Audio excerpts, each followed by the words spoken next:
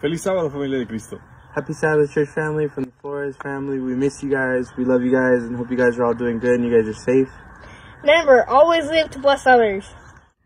Hi, South Bay family. We're the Grants saying hello from Washington State. We miss you all very, very much. And we want you to always remember, please bless others.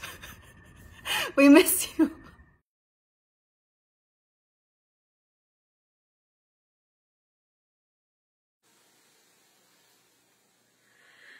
There is a quiet place far from the rapid pace where God can soothe my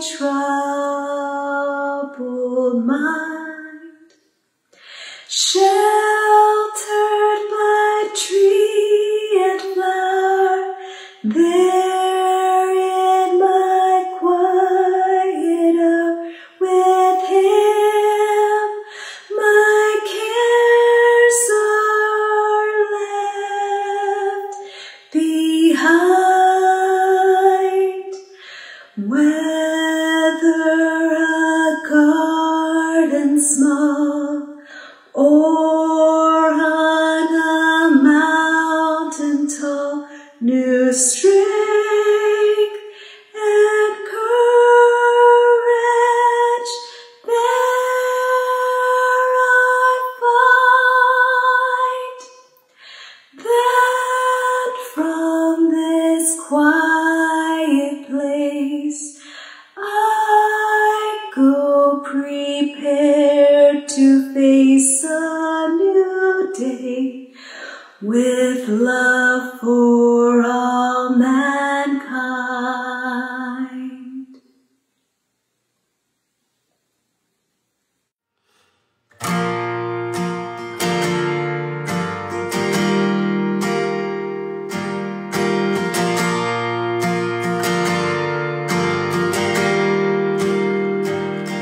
There is healing in the power of the Lord Most High. There is courage in the shadow of His wings. There is peace unending over all my life. There is freedom that washes over me. I find all I need here in your presence, Lord.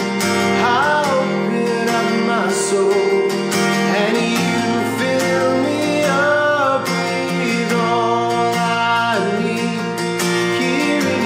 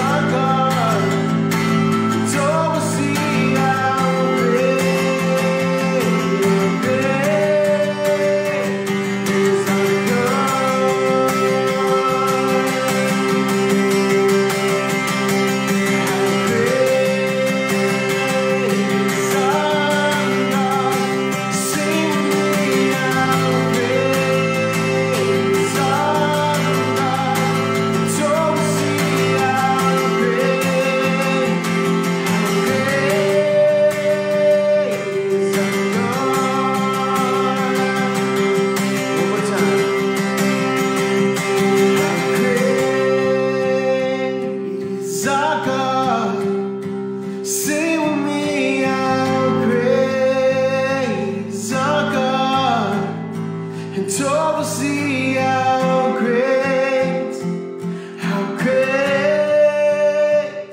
is our God.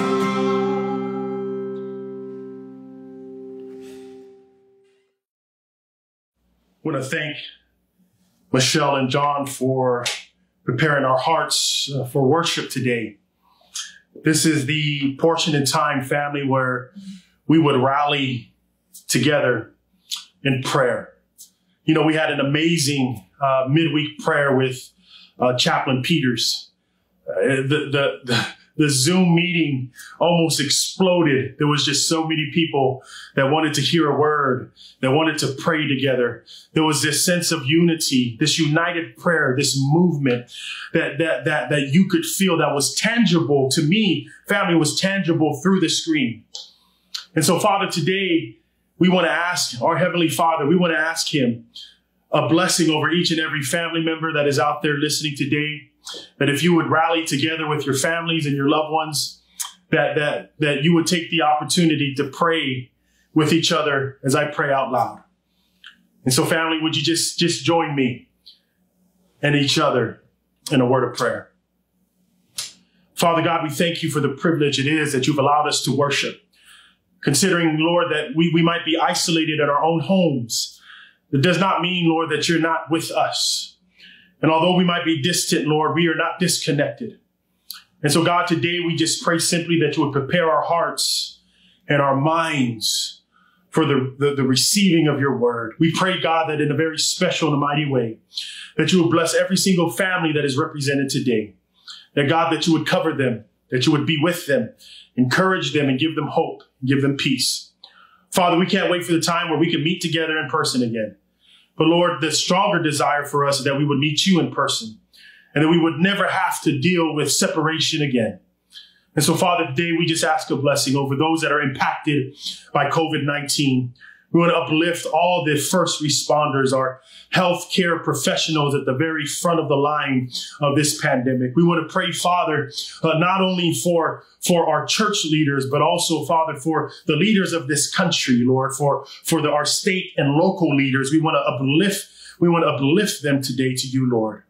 We want to pray for every family that's out there, for every person that is struggling, that is challenged, that has gone into this pandemic with things already on their plate piling up. And this pandemic just added to something that was already traumatic in their life. I pray, God, that through this worship and through our service, that, Father, they get a sense of peace and a sense of comfort.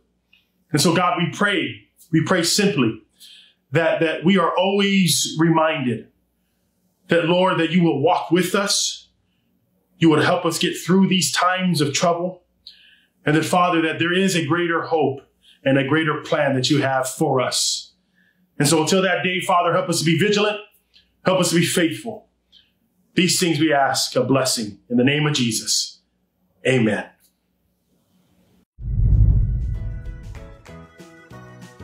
Hey kids, have you ever been really afraid? Maybe it was after a really scary dream, or maybe it was because your room is really dark, or maybe it was during a loud storm. Everyone is afraid sometimes, and that's why we need a little something called courage. That's what our lesson is about today, and it's from Psalm 27. There's no need for fear if the Lord is your light. The guy that wrote the psalm was named David, and he had a lot of enemies. He had a lot to be afraid of, but here's the first verse he wrote in this psalm. The Lord is my light and my salvation, so why should I be afraid? David knew that with God by his side, he didn't have to be afraid. And that's the same for us. When we have God in our hearts, he will always protect us. God invites us to talk to him whenever we are afraid. People do some pretty weird things when they're afraid, like screaming or running around, or pulling their hair out. But have you ever thought when you were afraid that you could just talk to God? You can talk to him and ask him to help you make you brave. In fact, he wants you to do that. My heart has heard you say, "Come and talk with me." And my heart responds, "Lord, I am coming." It's that easy. It doesn't matter how scary the situation is. God is always willing to talk. So next time you're feeling afraid, tell God about it and ask him to make you brave. The key to courage is waiting for God to show up. That's what David tells us at the end of this psalm.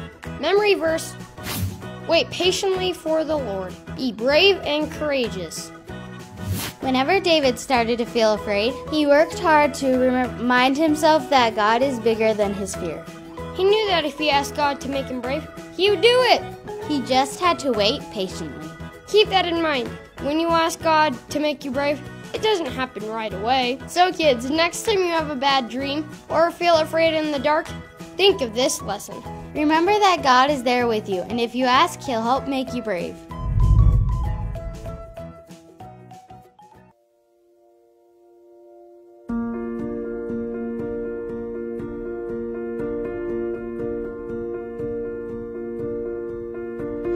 Didn't know it would be this hard. I didn't think I could fall so far.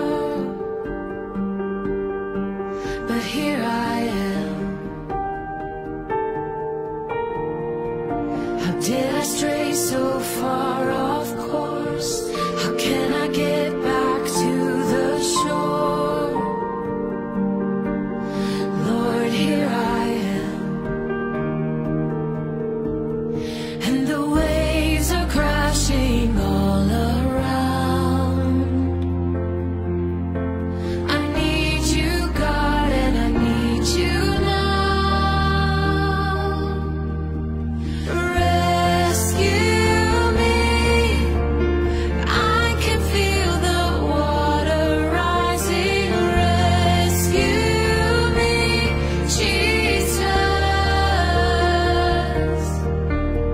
Rescue me, Lord, I'm in so deep and I feel powerless to save myself. Only you can be the help I need. Rescue me. I didn't know it would be this hard. I didn't think I could fall so far.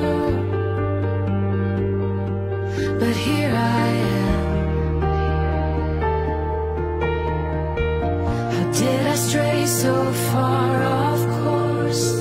How can I get back to the shore? Lord, here I am. And the waves are crashing all around. I need you, God, and I need you now. Rescue me. I can feel the water rising. Rescue me, Jesus. Rescue me, Lord, I'm in so deep and I feel powerless to save myself. Only you can be the help I need. Rescue me.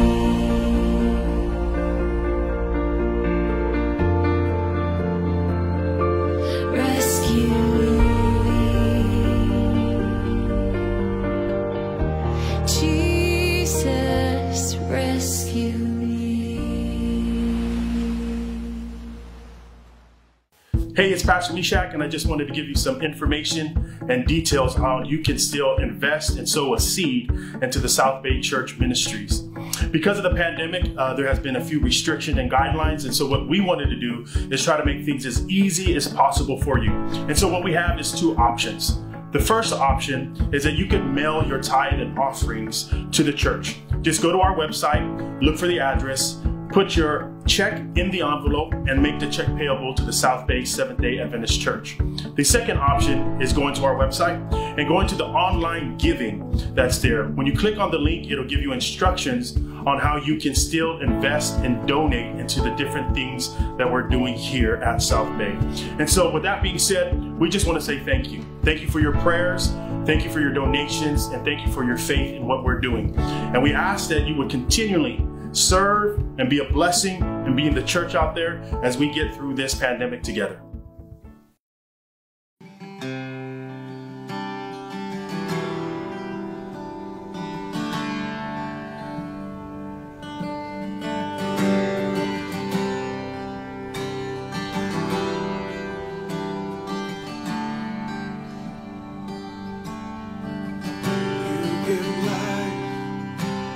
are love. You bring light to the darkness. You give hope. You restore every heart that is broken. Great are you, Lord. You give light. You are love. You bring light to the darkness. You give hope. You restore every heart that is broken. Great are you, Lord. It's your breath. It's your breath in our lungs. So we pour out our praise. We pour out our praise. It's your breath in our lungs. So we pour out our praise to you only. Great are you, Lord. Even though you give life, you give life. You are love. You bring light to the darkness. You give hope. You restore every heart that is broken. Great are you, Lord. You know it's your breath. It's your breath in our lungs. So we pour out our praise. We pour out our praise. It's your breath in our lungs. So we pour out our praise to you only. Great are you, Lord. Great are you, Lord. Great are you, Lord. And all the earth will shout your praise. Our hearts will cry, these bones will sing. Great are you, Lord. And all the earth will shout your praise. Our hearts will cry, these bones will sing. Great are you, Lord. One more time, and all the earth. And all the earth will shout your praise. Our hearts will cry, these bones will sing. Great are you, Lord. It's your breath in our lungs. So we pour out our praise. We pour out our praise. It's your breath in our lungs. So we pour out our praise to you only. It's your breath in our lungs. So we pour out our praise. We pour out our praise. It's your breath in our lungs. So we pour out our praise to you only. Great are you, Lord.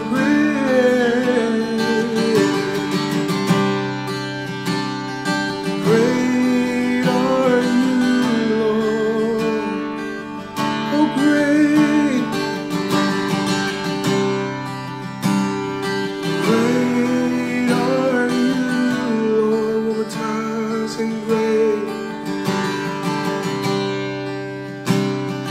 Great are you, Lord.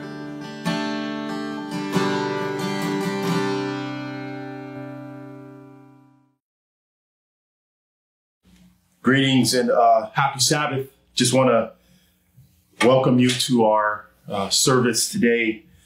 things are looking a little bit different as we've taken the precautions and the right measures for us to do shelter in place. And so I just pray that this message finds you in good spirits and in good health. On behalf of our church family and our pastoral staff, we just want to say, man, we miss everybody. We miss the contact. We miss the fellowship. We miss the meet and greet. But we're just praying that each and every one of you are in good health and that you're in good spirits. Look, today's word is actually entitled Shelter in Place. It is a part of the series that we've been doing since this pandemic started, Faith Over Fear. And so today's word is found in the book of Psalms, chapter 91. Psalms chapter 91 seems to be one of those Bible verses that has been floating around for so many years. And now we're actually being able to read that in a context where it has a lot more meaning to it.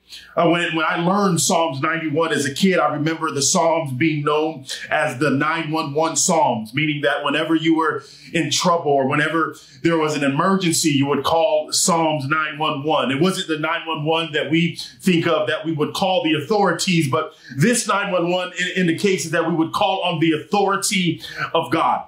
And so before we get into the word of God and before we pray, I'm going to invite you, family, just to turn your Bibles to Psalms chapter 91, and we'll be reading verses 1 through 2. Psalms chapter 91, verses 1 through 2. And if you feel the need to, we make it a custom to be upstanding in the presence of the Lord as we read his word. And so Psalms 91, verses 1 through 2.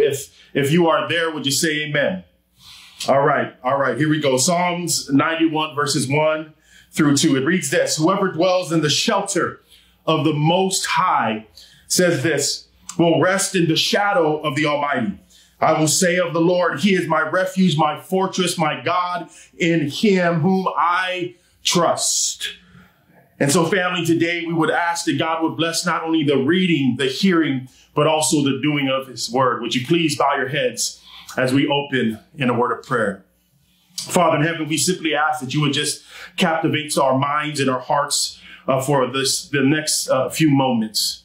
Father, that we just shut out all the distractions because, God, we believe that you have a word for us. And that word is power. That word is transforming. That word is comforting. It's encouraging. And so we pray, Father God, that as we get into your word, that, Lord, that it will speak to our personal context. It will speak to us personally in our own individual needs and wants and desires and challenges. And so, Father God, again, we pray that your word would achieve its purpose in which it is sent and not return back to you void. In the mighty name of Jesus, may everybody say amen and amen. Family, so when this whole quarantine started, when the quarantine a few weeks ago, it actually did something, right? If you notice, and I don't know how many of you guys have been handling the quarantine, but it actually birthed what we call the challenge. Right. So, and I'm not talking about emotional, physical challenges that we deal with on a daily basis. The challenge that I'm talking about is that if you're anywhere near a social media account, if you're on IG or whether you're on Facebook, there have been so many different challenges that people have been tagging other people to do. For instance, I was tagged last week to do a push-up challenge, right? And it was 25 push-ups for 25 days. And each time you would tag 10 more people to do 25 push-ups for 25 days, and they would tag 10 more people. And the whole purpose behind this challenge was to bring awareness to mental illness and to suicide. And so I remember getting challenged for that. There was another challenge it's called the old school picture challenge. The old school picture challenge, that you would find a picture of yourself back in the day, and then you would post it and you would tag 10 other people so that they can tag 10 other people, and they would start to show different pictures of how you looked way back in the day. And then my favorite challenge, though, was the genre of music challenge. This is where somebody will pick a genre of music. They'll pick their favorite song. They'll tag you and they'll ask you to tag 10 other people and to challenge 10 other people, right, to pick a song within that genre. And to share that with everybody that's on their was on their feed. And so I remember my cousin Daphne, who was sending me an oldies challenge.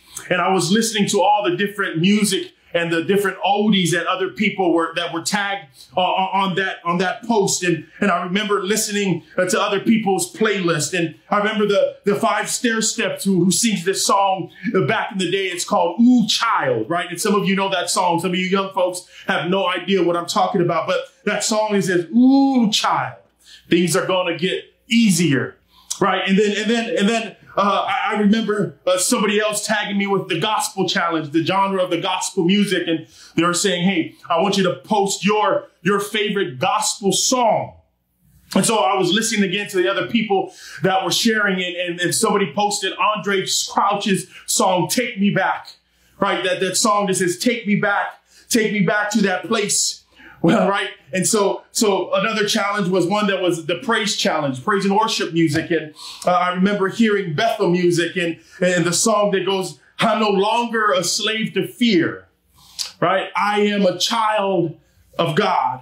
And then something happened, right? Because then I realized that every song that I was listening to in the past month actually spoke to the pandemic that was taking place today. It was funny because how songs and music seems to always speak towards our experience. And every verse, every song that we listened to was actually speaking to the conditions in which we were living in today. And so that's the powerful thing about music, is that not only is music timeless, but family, music is reminiscent. Right, so that speaks towards our current situation now. Every song that I'm listening to is just reminding me of what we're going through today. Someone was playing the Akon song, Locked Up, They Won't Let Me Out. And I'm thinking, I'm locked up. We're in quarantine. Somebody else was playing Alan Jackson's country song, Remember When. And then it started to make me think about the things that we used to do before this pandemic. I don't know if it was a week or two ago, but we got the news that Bill Withers had passed away. And so one of the songs that he actually wrote, the iconic song that he wrote, in the lyrics it says, sometimes in our lives we all have pain, we all have sorrow, but if we are wise, we know that there's always tomorrow. And then he goes on to sing, lean on me when you're not strong, and I'll be your friend. I'll help you to carry on. Family, I'm thinking to myself, it's times like this, in our pain, in our sorrow, where we're in quarantine, who do we lean on is the question. When it comes to what's taking place right now, what is your place of refuge? What is your shelter in place? What is the things that you tend to lean on when you're not strong, when you need somebody to run to? What is your go-to place? What is your safe space, or who is your support, and who is your covering? You see, family, what have you put in place for support in times of trouble? What is your shelter in place? You see, the Red Cross actually gives a definition or a description of what they mean when the term shelter in place is spoken or referenced. And I want to share that with you. It says this, that shelter in place is to seek safety within the building one already occupies. It says rather than to evacuate to another area or seek community or emergency shelter. The CDC actually says that the safest place for us to be at this moment is at home.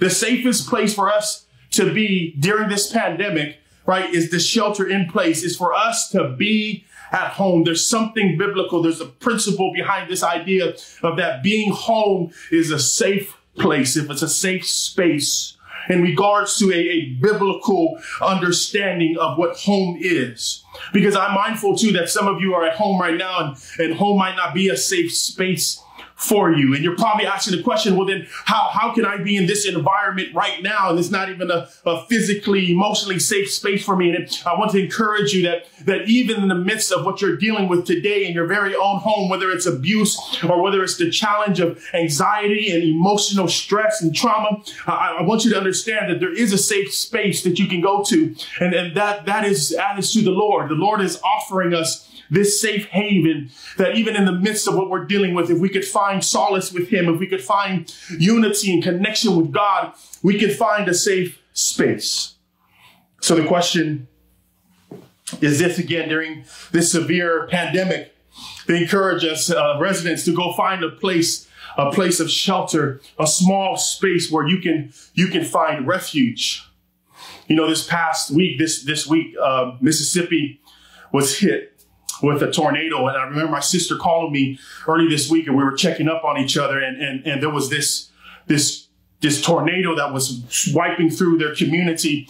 And they pastor in a church in Soli, and he said, you know, the majority of the members that were there, they were affected by this tornado. And my sister, she was calling me from the bathroom with her and their newborn son and their kids. They were seeking shelter in a small space in the room. And so the family, this is what I'm talking about today, family, is just like, what is your safe space?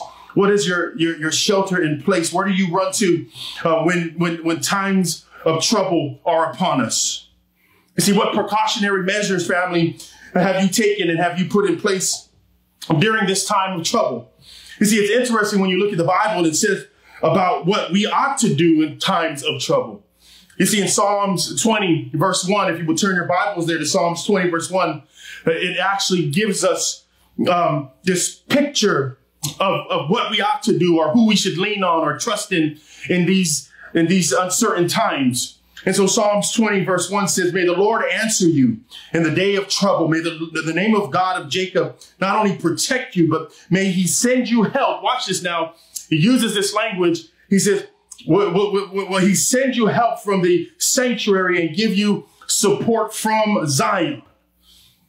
Family, this is some interesting language that is used. God is saying to us that he will send us help from the sanctuary.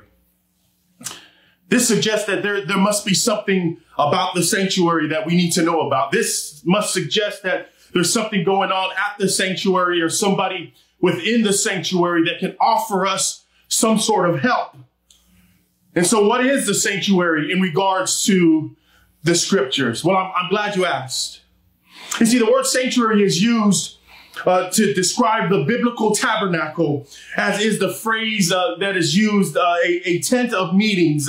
The sanctuary is a meeting space. It is a place where God dwells not only with his people, but he offers a safe haven and a shelter in place for us to come and we meet and commune with God. It was their safe space. It was their shelter in place. So even when we start to read from Psalms 91, and it makes also a mention of this shelter in place, I love the way the psalmist is painting this imagery of the sanctuary.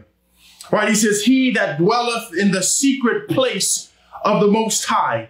You see, the blessings here promised are not for all believers, family, but it's talking specifically for those that are in a close fellowship with God. It's speaking towards a close proximity with God. It's not that we would just believe, but that we would desire to be in closeness and nearness with God. See, family, I want you to know, as sanctuary is in mentioning, it's in regards to like pitching a tent, right? Like you can't be in a tent with somebody else and not feel their presence, right? Like the picture of a tent suggests that whoever's in that tent, right, are in really close proximity to each other.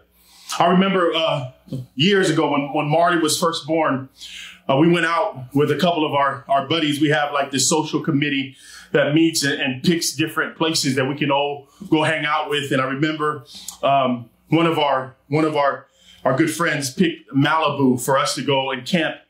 And it was crazy because like we were the biggest people there as far as being Samoan and Polynesian. And when we got there, we realized that we had the smallest tent out of everybody else there. Right. As a matter of fact, we had one of my other friends that his tent was so big that we could probably put our tent in his tent. And so we had one of these small makeshift tents that would probably fit one person comfortably in. But since we were cheap back then, or since I was cheap back then, and I was thinking to myself when we went to buy the tent, like, we'll all fit in there. Right. And so the picture was us, me, Linda, and Marley sleeping in this tent. And literally my feet are hanging out the door because we didn't have no room. right? We didn't have no room for anything else, for my feet to go. I had to unzip the front door. My feet's hanging out. It looked funny. And so when we're talking about pitching a tent, we're talking dwelling in the presence of God. It's kind of hard for us not to be in the presence of God and not to feel his presence. And so, family, one of the commentaries writes this about the sanctuary that I want to share with you today. He says, he talks about not only the function of the sanctuary, but it talks about the outer courts of the sanctuary, the things that take place, and the function of the sanctuary was for people to bring their sins to the sanctuary, and in that space, in that outer court, right? It says the outer court worshipers little know what belongs to the inner sanctuary.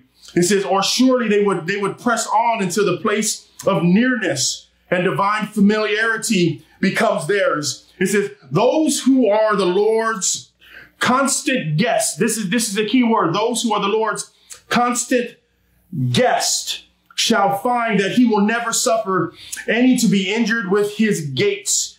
And he pledges for their protection. Family, this is good news. See, because some of us choose to hang out on the outskirts of the spaces where we need to be. Some of us are more comfortable and don't realize what's really taking place in the inner sanctuary because we're too busy hanging out on the outside, the outer space of the sanctuary. We don't know the reality of what's taking place inside. You see, when I used to haul freight, I used to deliver in this place called Brawley Beef. Right, it's a beef manufacturer out in Brawley in Imperial County. I was driving a truck for 3 hours from Riverside all the way there to drop off equipment. And when I used to deliver there for the first 3-4 months, I had no idea what was actually taking place inside of this warehouse. I figured they were packaging beef. I did see cows driving there. I had no idea the reality of what was taking place inside of that building. And so one of these days I was loading my truck and one of the guys asked me, says, hey, have you ever been inside? I was like, I've never been inside. I've been here for 3-4 months, never known anything that happens in there. And he's like, look, I'm going to take you inside. And so we go inside in this warehouse and it was pretty graphic. It was pretty gruesome to see the way that they were slaughtering animals to make beef.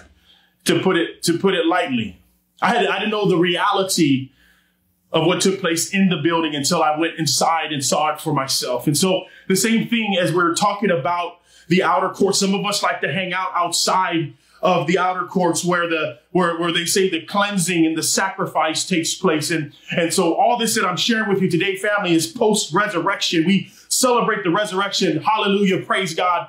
Death was defeated. Where is your sting, death? But I want you to know that it does not stop there, that Christ left the tomb. And when he left the tomb, he actually went somewhere. But some of us like to hang out at the tomb. Some of us like to hang out in those dead spaces. Can I tell you, family, when Jesus was resurrected from the dead, Jesus left the building, family. Jesus has left the building, and we like to hang out around the tomb and in some dead spaces in our lives. And we can't hang around dead spaces in our lives and expect our life to come to life. You see, listen, family, the outer courts is a place of sacrifice. It's a place of cleansing. But what's taking place inside the sanctuary is far more significant than what's taking place outside.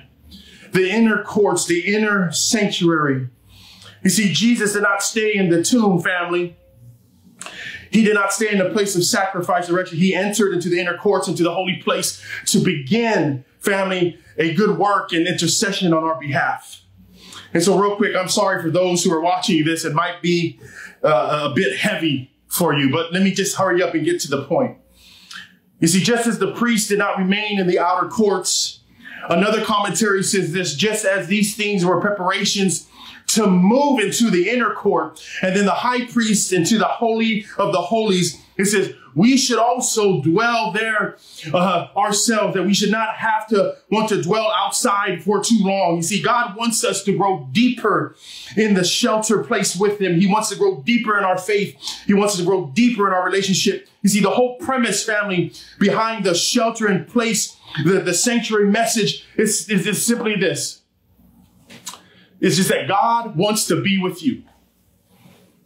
Right? If you don't get anything else about what I just said about the sanctuary, and maybe you're still just trying to develop your faith, and a lot of this is just kind of going over your head. What I'm trying to get to is like the shelter in place, the sanctuary is just a reality that God wants to be with you. God desires to be with you. He wants to tabernacle with you. In the New Testament, dwell in tabernacle, right? It says that it literally means to live or to camp in a tent. It is a dwelling place. It is a place where God wants us to make our home with him. He wants us to come home and stay home. He wants us to stay put. But for too many of us, we're visiting. We come and go as we please. Look, I want you to know this. It's like, in order for us to really understand and to claim the promises that God has for us, we really have to look at the text and the context in which that text is speaking about. You have to look at all the characters in the text to really get a deeper understanding of what the text is speaking towards and what it's talking about. And for example, Psalms 23, very familiar text.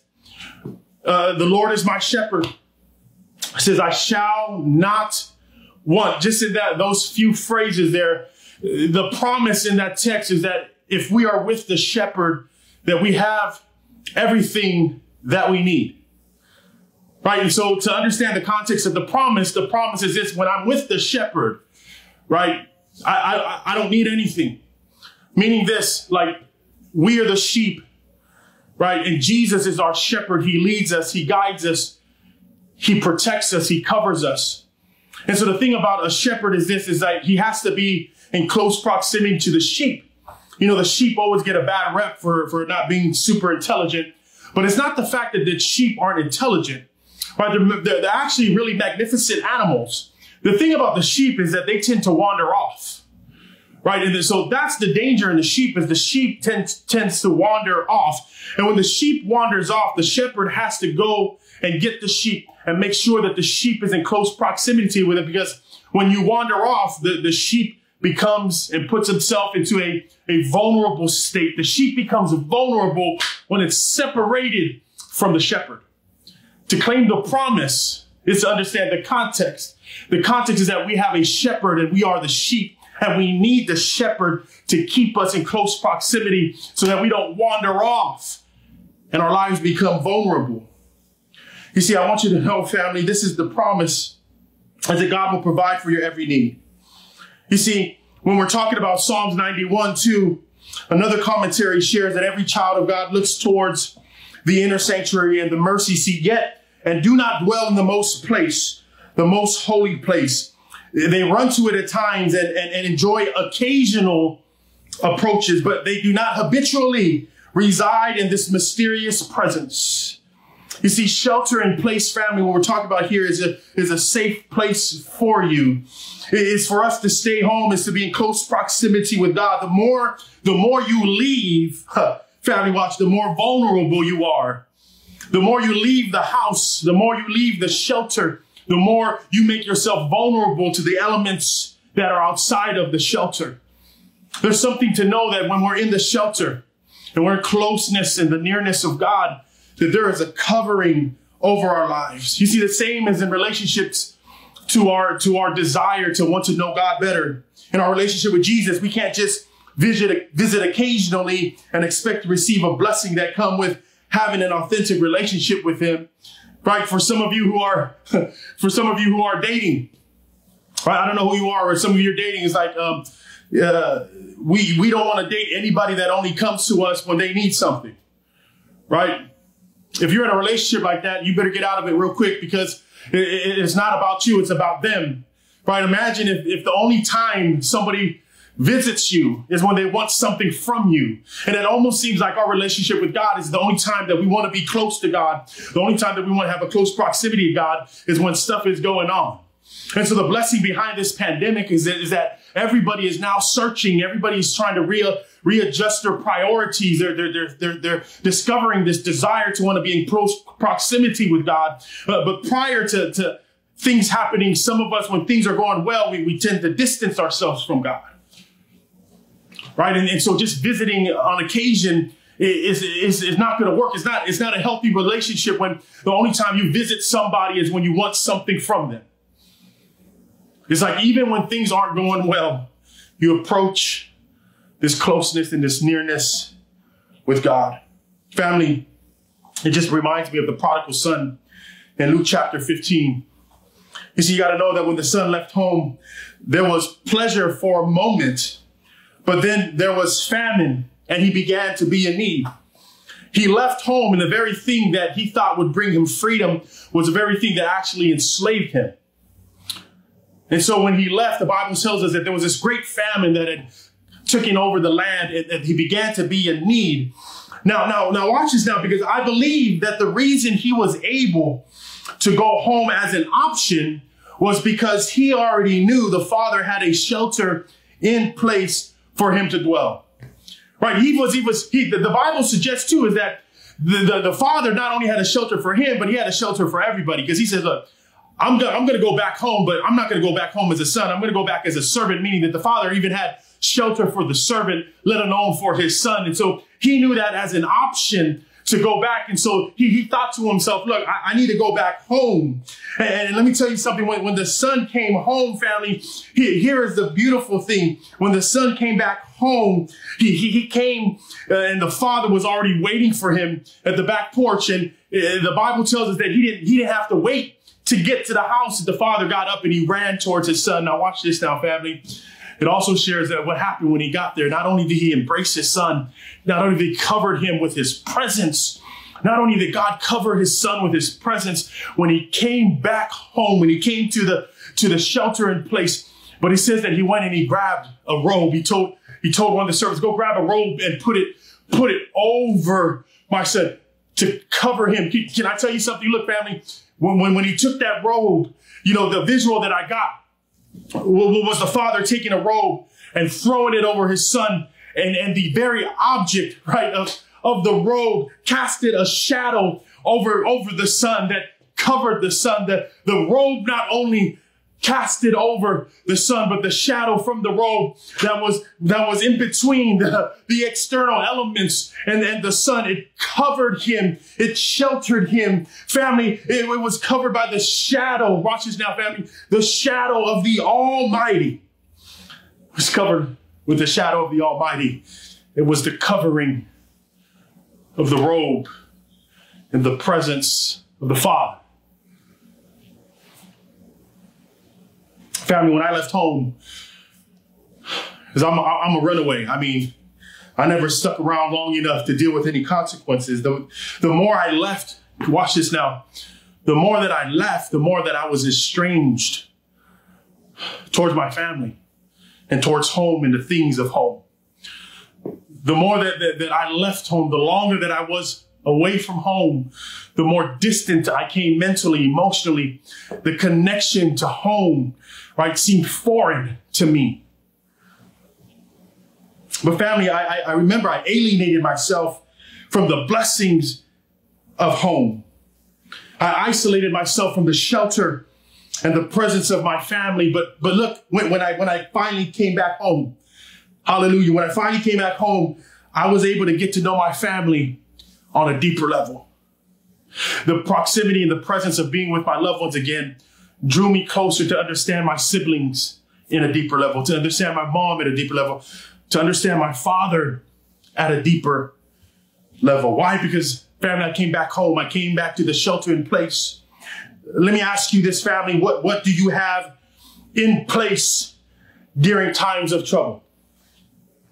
What do you have in place during your times of trouble? Are you locked and loaded for the fear of the government to take over? Psalms 20 verse 7 tells us this. He says, do not trust in chariots or don't trust in horses, but trust in the name of the Lord, thy God. Meaning this, for some of us, we're trusting in our own might, in our own strength. And God is like, don't trust in those things. He's like, trust in me. Is your shelter in place? That stimulus check that is going to hit the bank, if it hadn't already hit the bank already, is your shelter in place in addiction? Family, can I tell you this, man?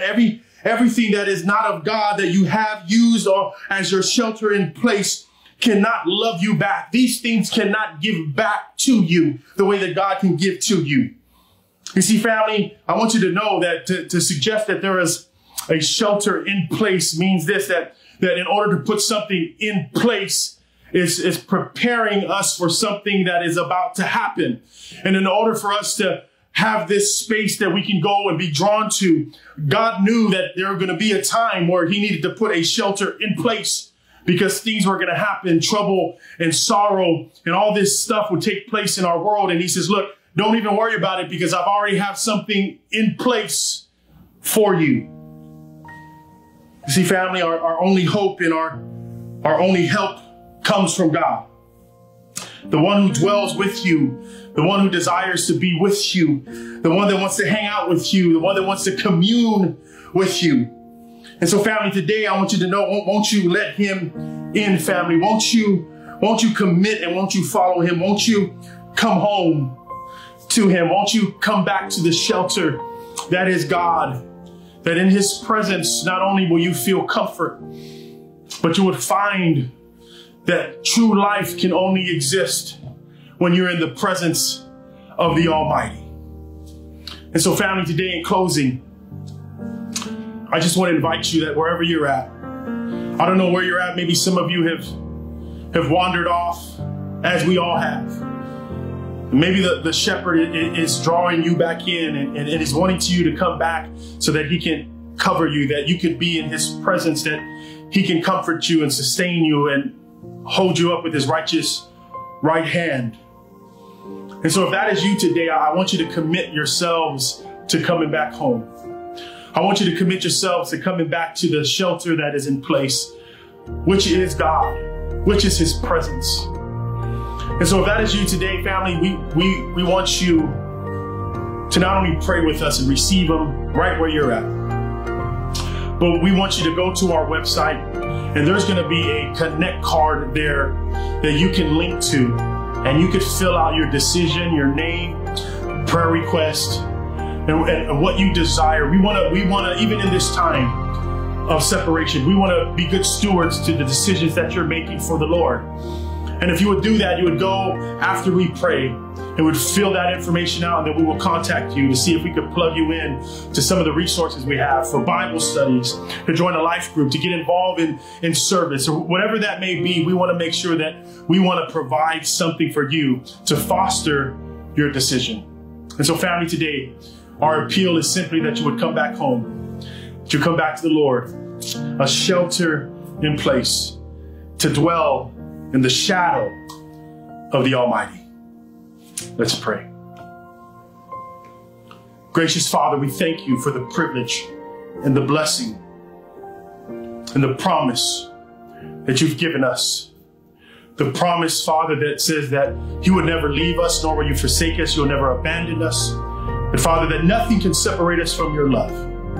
Father, we're good to know that even for the prodigal son and daughters, you always have a shelter in place for us to come home to. And for those that are out there listening today, that if they want to come home, I pray, God, that as they open their lives and their hearts to you, that, Father, they would receive you, and that, Father, that you would receive them.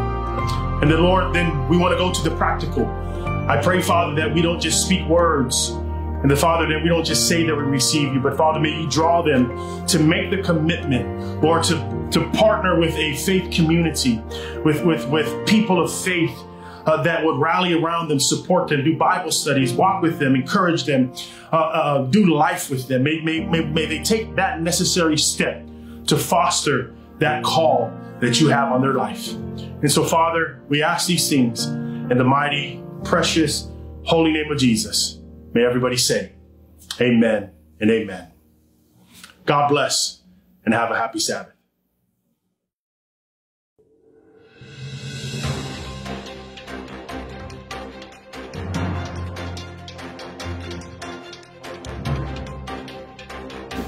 Hello and welcome to the South Bay Church Weekly News, where we give you all the news you want to hear when you want to hear it. I'm Ian. And I'm Aiden. This week, South Bay has many opportunities to get connected online with fellow members during the quarantine period. For families with young kids, we have a Kids Life group that meets every Wednesday night at 6 p.m. For all you women in Christ out there, our Women's Life Group meets on Sundays at 9 a.m. While our Young Men's Life Group that normally meets on Tuesday night is on a short hiatus until May, we have another Men's Life Group that meets every Thursday night at 7 p.m. Also, don't forget we have a Sundown Life Group at 7 p.m. every Friday at night and everyone is invited. For more information and Zoom info for all our life groups, please visit our website at southbaychurch.com. That's our news for this week. We hope everyone is staying safe and healthy out there. This is Ian and Avery signing off. Thank you. Don't forget to live to bless others. If you've been blessed by the content on our channel, help us by hitting the like button and subscribe button below. Once we get to 1,000 subscribers, we'll be able to unlock new features on YouTube and earn money for the views to support the ministry. Also, when you subscribe to our channel, you can get information and notification when we upload new content and start a live stream. And as always, you can visit our website at southbaychurch.com for more information about our ministry and upcoming events. Thanks again for joining us, and God bless.